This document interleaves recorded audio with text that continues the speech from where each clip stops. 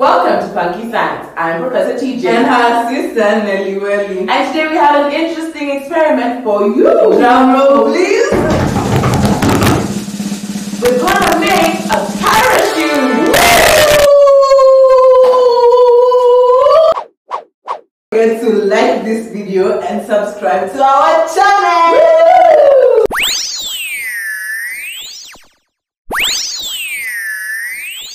But first, let me tell you something about this experiment. In this experiment, we're going to be making a parachute. Learn about resistance while making an awesome parachute. Design one that can fall slowly to the ground before putting it to test, making modifications as you go.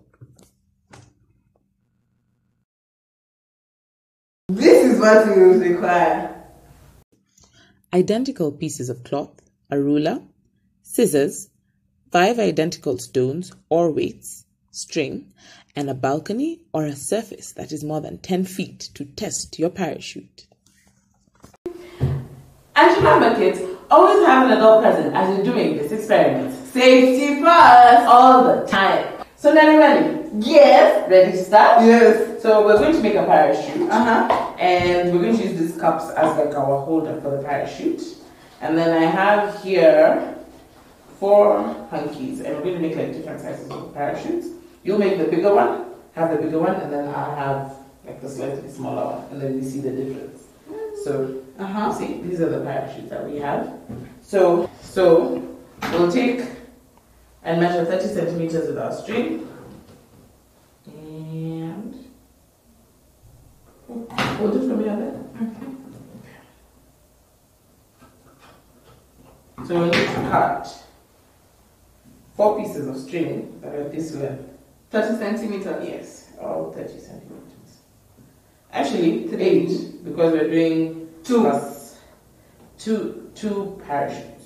4, 2 parachutes. So here, cut string, and then you cut on this other end, then cut string.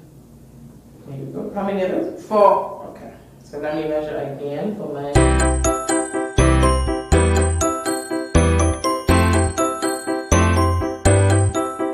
And voila. Now we have the string. Yeah. So you can now put this aside. And then, so I told you now with our cloths. Yes. So you will take the cloth. Then what I'll do on every corner, I'm going to cut like a mini hole so that you can pass the string.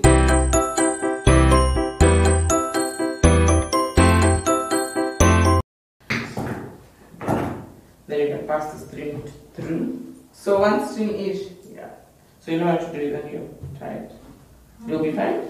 Yeah. Then as Nelly Welly ties that, I'm going to measure around my handkerchief about 2 centimeters using my ruler.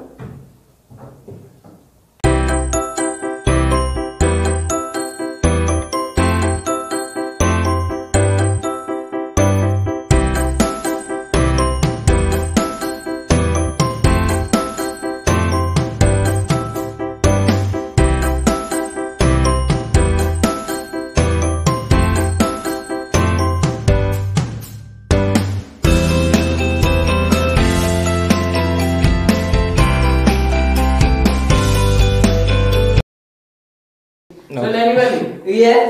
Have you collected all the 4 corners of your parachute?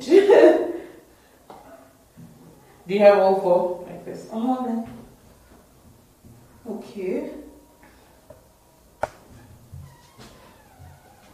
So how is it? Okay, cool. So yours looks bigger than mine. Okay. So Nelly, yeah, we're going to poke some holes into the cups that we can tie the string to the other end. Okay. So 1 hole, and be very careful. 2 hole. Poke another hole.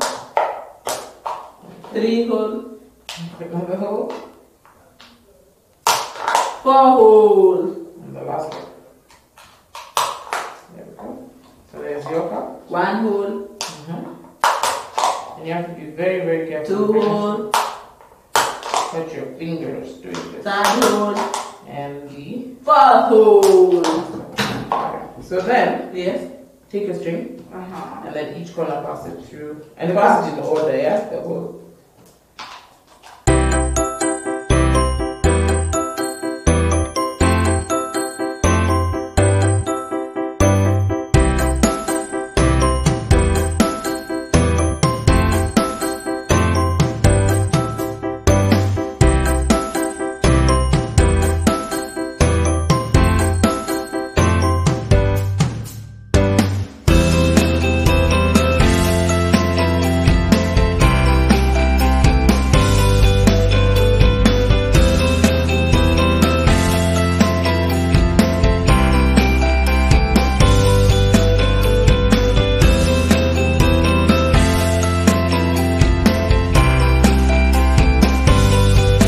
So Nelly, is your parachute ready? Yes. Okay, let's start like mine. Let's see. Ooh, mine is better. Oh no.